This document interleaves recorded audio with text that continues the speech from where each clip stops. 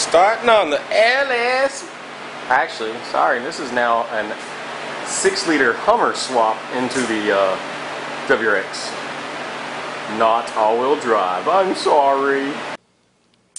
And about 45 minutes later, the motor is out. It's out.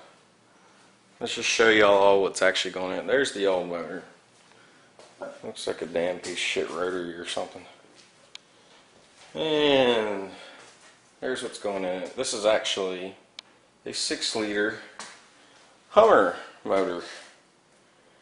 Had the Corvette intake, everything. T56, 6-speed. And got the carburetor part over here. And we're good. And box full of Camaro everything, because we use the Camaro motor in the Civette. And so now we have everything ready to go for the Subaru. I'll work on it some more in a couple of days. I gotta spend time with the girlfriend.